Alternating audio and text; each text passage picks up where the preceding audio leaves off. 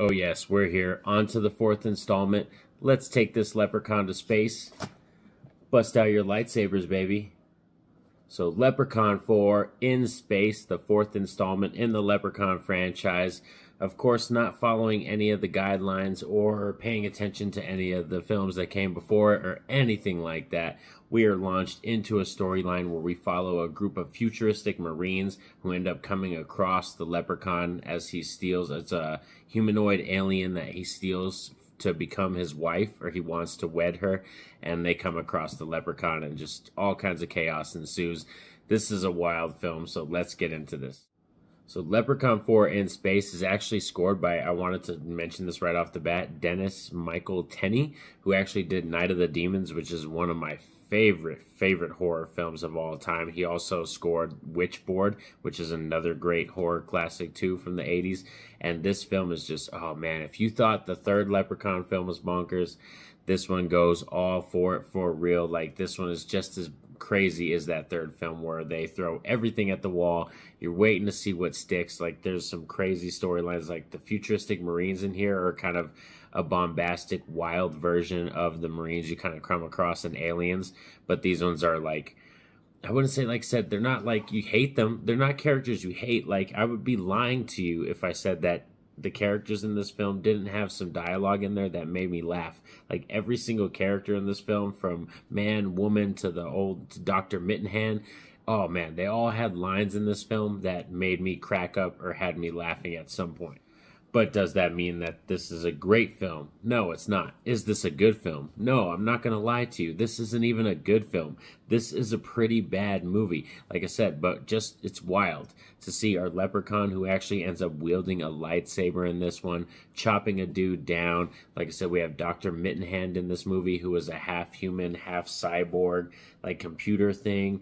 Like, oh man, there's some crazy stuff in here. We end up getting into a mutation aspect into the third act. Like, it just goes bonkers. It starts off kind of like, oh, we're wild, we're in space, you know, and most franchises, horror franchises, you know, like when they go to space, that's where you go to die. That's when people are running out of ideas. The writers, they're like, oh, what are we gonna do now? Well, let's freaking send Jason to space. Let's send the Leprechaun to space. Like, that's the kind of stuff that pops out when you're running out of ideas. So yeah, this film, you could definitely tell it's not, you know, like, I'm not gonna lie to you, it's not a great film. It's out there, wild, bonkers, but I could have fun with it, like I said, because it's at least comical. There's so many moments where it's just out of its world, and the dialogue just made me laugh. I had me rolling because of the characters, and it's just so much ridiculous crap that you would never think to see something like this. And Warwick Davis does come back to reprise his role in this film, and in this space film, he does do a lot of wild kills. He gets to do a lot of crazy, bombastic stuff, and it's kind of funny, his little, like, the chemistry he has on screen with the humanoid chick that he's trying to wed and make his wife. Like, they have a really funny humanoid, like, chemistry on screen, because she's kind of this sadistic, evil alien chick who doesn't mind being wed to him because he's rich and he can give her all the riches in the world because he's got mystical powers. So it's kind of like them teaming up against all the other people on the crew and stuff like that. And after they find her and she wakes up, yeah, it's like basically them teaming up against everybody else. We also have another character in this film too who plays one of the Marines. I forgot the actor's name, but he was in Friday the 13th Part 5. And he was also a DJ in the Street Fighter movie from Jean-Claude Van Damme back in the 90s. Oh man, so it was kind of funny to see him as one of the Marines he ends up living to. And that's one thing I wanted to say too. Spoilers ahead. We're talking spoilers, of course. The Leprechaun, he basically dies at the end of every one of the films. You could check out my other reviews. I got reviews for the first 3 Leprechaun films.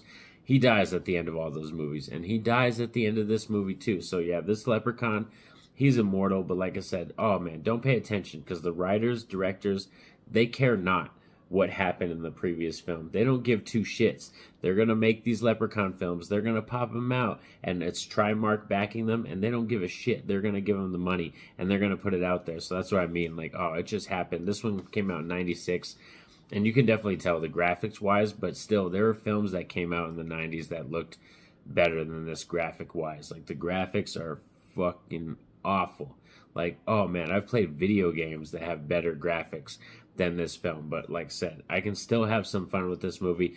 For me, in my book, Leprechaun 4 in Space is going to sit like a 5 out of 10. It's still an average film for me because I crack up laughing. It's not going to be a film I return to very often. I'm not going to put it on like, oh, it's not going to be the first Leprechaun movie I think of to put on. But if someone asks me, they're like, oh, I just want to freaking laugh, or I want to drink, I just want to have fun. I want to watch a shitty movie, I want to get it drunk and have fun and laugh at how bad it is, I'm going to be like, let's watch some fucking Leprechaun 4 in Space. So thanks for sticking around with me all for this review and Rad movie review retrospective talking of Leprechaun 4 in Space.